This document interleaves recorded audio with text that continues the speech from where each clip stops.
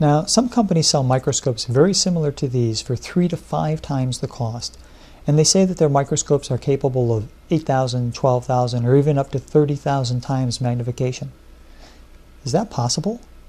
Well, optically no, not with today's light microscopes. But if you're talking about viewing your image on a video monitor, well, that's different. Now we are talking video magnification. If you have a red blood cell on a video monitor and say you measured it at, 2 inches in diameter, well, taking an actual red blood cell size of 7 to 8 microns and dividing it into the 2 inches gives you a bit over 6,000 times magnification. But the big question is there any more information in terms of resolution in the picture you see on your monitor versus what you see looking through the eyepiece? No, there's not.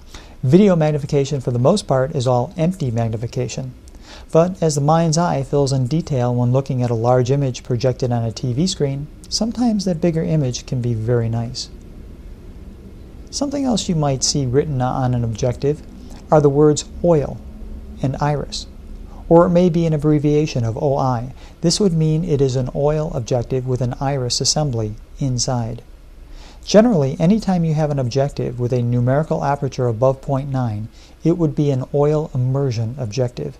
This means the objective is immersed in a special type of optical oil, and the oil actually becomes an integral part of being able to capture a higher resolution image. The lens of the objective is designed to be used with the oil. The same can be said for a condenser. These also have numerical aperture designations, and condensers can be oiled and must be oiled in many cases when going for higher power and higher resolution images. If there's no designation on the objective that it's an oil objective, then it would likely be a non-oil or a dry objective, in which case using oil would then ruin the lens. The infinity symbol means the lens is infinity corrected and is the latest microscope technology. The word plan designates a higher quality objective that gives a flat, even focus across the field of view, which is designated by the field number, or FN, which is also printed on the objective barrel. Let's move on and talk about the microscope head assembly. This is where the image gets directed to the eyepiece oculars and to the video camera for video viewing. Here we have 2 different head assemblies. With the first head assembly, there is a fixed internal prism that directs the image of the specimen in a 50-50 light split between the eyepiece oculars and the video camera. That means that 50% of the light goes to the eyepieces, and at the same time 50% of the light goes to the video camera. This is fixed and cannot be changed. This is a basic head that is fine for all educational microscopy and basic lab work.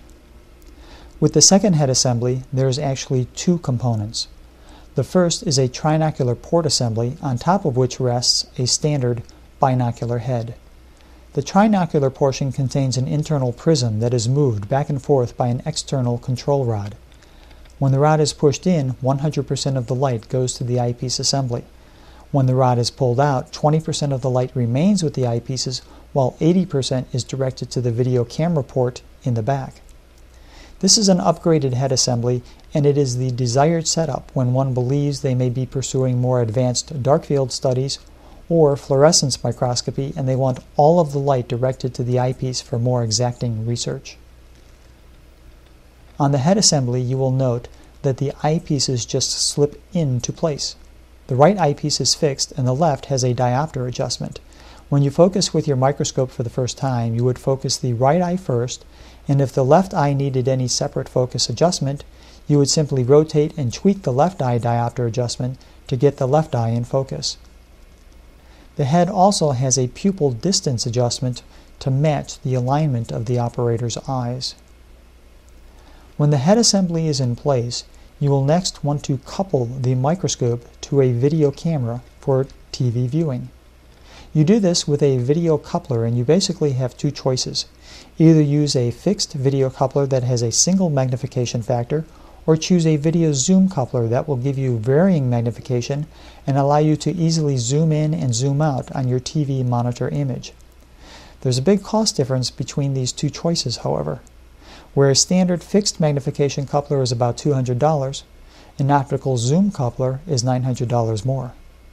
Yeah, but once you have used an optical zoom, it sort of spoils you, and most folks want it. If cost is initially a factor, however, you should know that all biometric systems are easily upgradable and anything can be added in the future. Today, most of the video cameras we use all have digital signal processing with analog outputs capable of going into any standard TV or laboratory monitor. Because we want full-frame television and real-time imaging, this continues to be the most economical and quality-wise choice. Once your microscope is set up, it is ready to be plugged into your TV monitor. At Biomedics, our preference is Sony CRT or cathode ray tube laboratory monitors. Hands down, they are the finest you can get, but they do come at a price. Because of this, some individuals will simply plug their microscope camera into a TV VCR combination unit, and those that have higher resolution S-video inputs are usually the better choice. Some people might use a flat panel display. Some will plug it directly into a projection TV unit for large screen viewing. There are many options here. The important thing is, whatever you plug your microscope video camera into, make sure you take the time to adjust the monitor's contrast, brightness, sharpness, and color settings to give you the best image possible. When you are using a flat panel display, because of the backlight that these displays use, you can get into the menu system on the video camera and do internal adjustments to the video camera itself to optimize the use of a flat panel. We also have the ability to direct our output to any computer for image capture and printing. We cover this information during our workshops and in the video tutorials and documentation that come with our microscope systems. Flexibility in a system to easily accept future upgrades can be an important consideration. In this review, you may have noticed an extra accessory spot that sits above the objectives. This is a slider assembly we use for special filters, including wave plates and polarizing filters in the condenser for gout testing and crystal urinalysis. Bottom line, with a Biomedics system, you get first-rate Olympus engineering, and with their high-quality infinity corrected optics on board, you are assured of first-rate imaging and easy upgrade potential should you want to expand in the future.